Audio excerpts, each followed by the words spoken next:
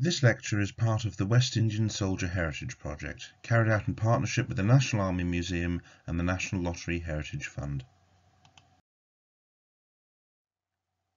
The 9 Years' War, King William's War in the Caribbean, from 1688 to 1697. In 1688, England witnessed what was later called the Glorious Revolution, where the Catholic King, James II, was deposed by the largely Protestant country, and his Protestant daughter, Mary, and her husband William, Prince of Orange, were invited from the Netherlands to take the throne, which they assumed as the joint monarchs, Mary II and William III. This event, a crucial point in the development of the English constitution and political system, also had the effect of drawing England into a wider conflict that was occurring in Europe, which William had been fighting as a stadtholder of the Dutch Republic. The French king, Louis XIV, famously known as the Sun King, had dreams of expanding French control over the continent, and had worked for several years to that end through a combination of questionable legal methods and forcible annexation of neighbouring territories.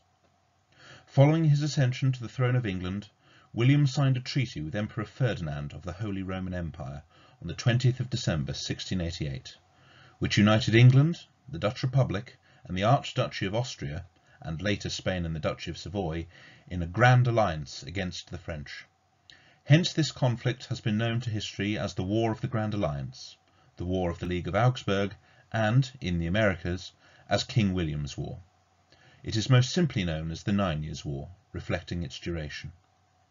Louis tried to disrupt the English war effort by giving aid to the deposed James II to reclaim the throne, which led to conflicts in Ireland. He even tried unsuccessfully to incite a religious crusade to unite the Catholic nations of Europe to return James to the throne. As on many other occasions throughout history, the war in Europe spread also to the colonies in the Caribbean. The Allied territories faced superior French military power in the region. The French were able to make initial gains from the Grand Alliance, with the capture of the Dutch island of St. Eustatius in April 1689, and then succeeded in forcing the English off the shared island of St. Christopher, more popularly known as St. Kitts, 2 months later. Due to these French successes, and the danger of the threat that he faced, Christopher Codrington, a West Indian planter, commander of the militia, and governor of the Leeward Islands colony, requested aid from England.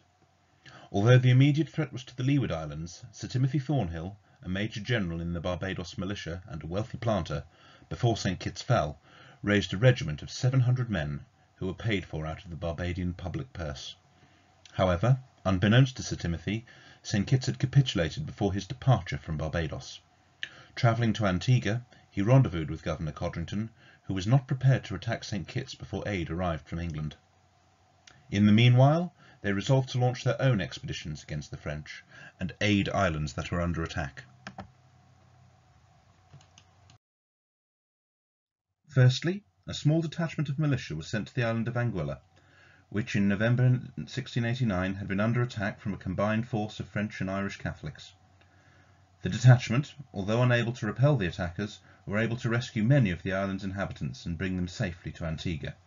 Next, on the 13th of December 1689, Thornhill, commanding 300 men from Barbados and 200 men from Nevis, sailed to attack the island of St. Bartholomew, and had succeeded in forcing the enemy to capitulate within the space of 4 days.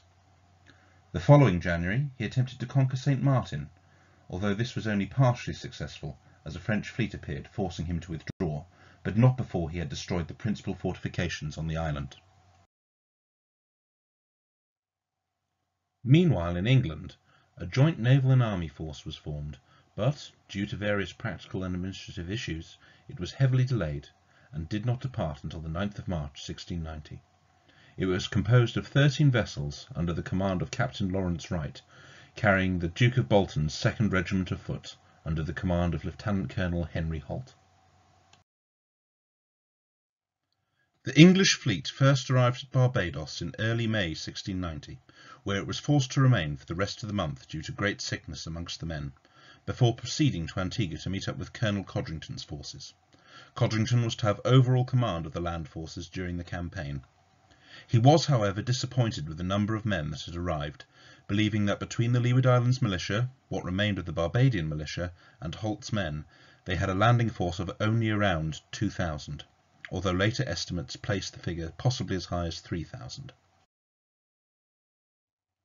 A surprise attack was attempted on St. Kitts on the 19th of June, but was disrupted when it was learned that the French had dug trenches to fortify the chosen landing site of Frigate Bay, and Codrington believed his force could not overcome these fortifications and establish a bridgehead. However, the next day an attack was launched on the French position at Frigate Bay, which the English force correctly assumed that the French would believe was nothing but a feint, and they would attempt to actually land somewhere else, given the events of the previous day. Whilst the main body attacked at Frigate Bay, Thornhill would go ashore with 500 men of the militia half a mile to the east, climb the 800-foot-high hill, and then drop down onto the French's western flank, opening a hole in their position. The plan was a total success, and for the efforts of Thornhill and his men, the hill is to this day known as Sir Timothy's Hill, or Thornhill's Hill. The French were thus pursued towards the town of Basse-Terre, with half the force taking a high road in the mountains, whilst the other pursued by the road at sea level. The latter path saw particularly hard fighting, and many Antiguans, who comprised the majority of the sea road force, were lost. The French abandoned Basse-Terre and fled into the mountains for a time, before they descended and decided to mount a defence at Charles Fort at Sandy Point. The English were able to reconnoitre the fort from the nearby vantage point of Brimstone Hill, and the hill also became the site of a gun battery using weapons brought ashore from the fleet.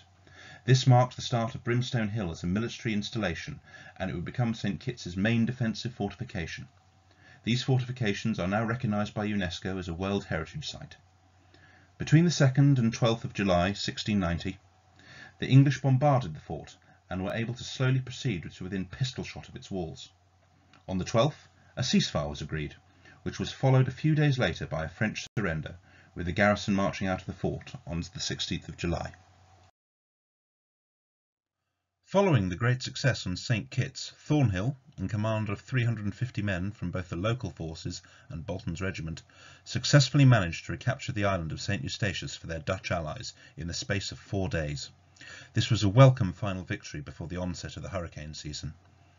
Later in the year, an attack on Guadeloupe was abandoned for a variety of reasons, including a lack of supplies, but also due to the sickness of the troops, the reluctance of the West Indian militias to participate unless they got a full share of the plunder, but most importantly of all, deteriorating relations between Codrington and Wright. Thus, the next offensive operation did not take place until the following year. Troops were landed on the island of Marie Galante on the 28th of March 1691, where the French had abandoned their fortifications and chosen to hide in the island's wooded interior, where the English had to flush them out, successfully. However, they chose not to leave a garrison and proceeded to Marie Galante's more strategically important neighbour, Guadeloupe. The English fleet arrived on the 19th of April 1691. However, there was difficulty in selecting a suitable landing site due to French defences near the principal town of Basse-Terre, and thus the landing was not made until 2 days later near Anse-le-Barque Bay. The march to Basse-Terre had many trials through difficult terrain, including thick woods and deep gullies, which the French used to their defensive advantage. However, the English force pressed on with heavy losses, and Codrington arrived at La Bellif, a mere 3 miles from Basse-Terre, at sunset on the 22nd. The next day, a naval force was sent along the coast to reconnoitre Basse-Terre. The town itself was found to be abandoned, and the French defenders had taken up position in the town's castle and accompanying fortifications. Bombardment from the sea proved impossible, so a land bombardment had to be attempted. However, word was received that the French had received reinforcements at Martinique, and in light of this it was decided that the army would re-embark, which it did on the 14th of May, ending operations. Captain Wright left the Caribbean shortly afterwards, bringing an end to this expedition. Another expedition was attempted the following year, 1692, between the January and April, due to this failure to capture Guadeloupe. However, the land force sent only consisted of 400 men, and these were not used in battle, as the English fleet was unable to gain naval superiority over the French. Many of the men died of disease in Barbados, as did the expedition's commander, Captain Ralph Wren of the Royal Navy. Yet another expedition was thus launched the following year, under the command of Sir Francis Wheeler. This new force contained nearly 2,000 soldiers, in addition to the navy. Militia had also been again raised in the West Indies, with Barbados providing an extra 1,000 men, but the Antiguan militia refused to fight under anyone but their own commander, and thus Christopher Codrington was obliged to join the expedition as a volunteer commander. The initial target for this expedition was the island of Martinique, with troops from England landing at the beginning of April 1693 and beginning a series of raids. Codrington's West Indian force arrived on the 9th. On the 15th, the decision was taken to attack Fort Royal, modern-day Fort de France. Although the English advance parties were forced to retreat, the French themselves withdrew to the safety of the fort and the town. However, the initial attacks on Fort Royal failed, and a French counterattack resulted in many wounded. In light of the losses they had sustained since the initial landing through fighting and disease, it was decided on the 21st of April to withdraw from the island.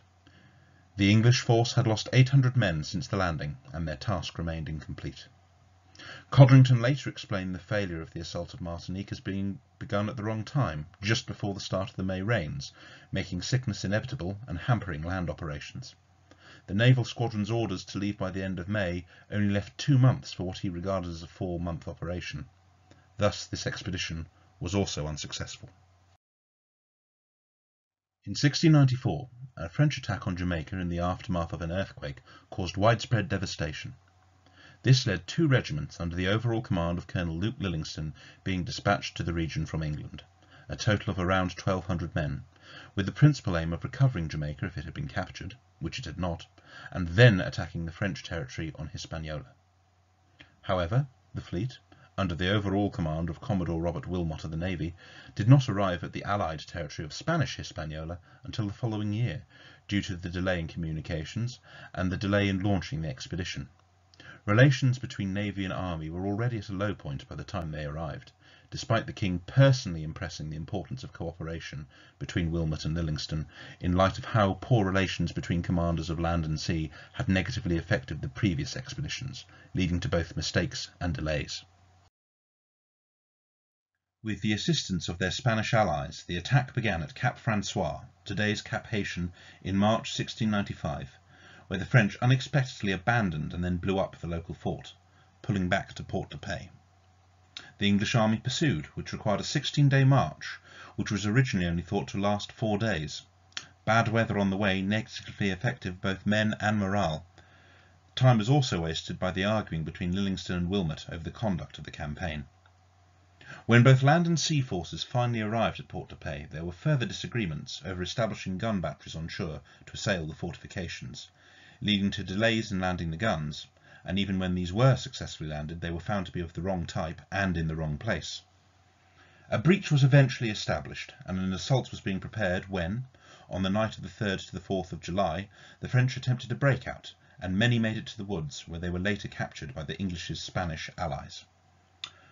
The English squadron left Hispaniola on the 17th of July and landed on Jamaica a few days later.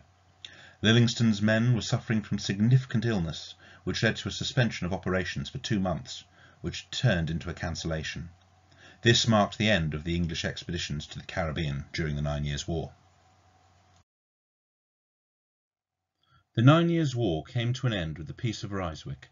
Both France and England retained control of their pre-war colonies, continuing for the time being to share St. Kitts. However, disputes over the inheritance of King Charles II of Spain, the last Habsburg monarch of that country, led to the War of the Spanish Succession, which would also see limited operations in the Caribbean.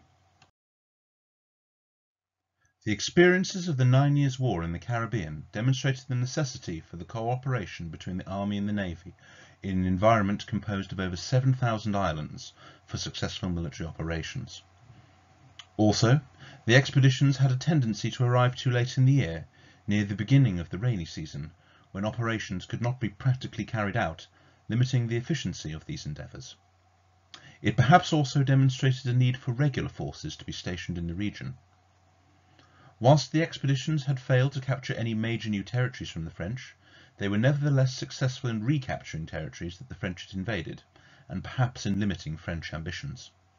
The conflict showed that the West Indians could take an active and valuable part in their own defence, as well as offensive operations, as would become more apparent with the advent of the 18th century. For more information about this topic, as well as the history and heritage of the Caribbean and the work of the West India Committee, please visit us at westindiacommittee.org. Thank you.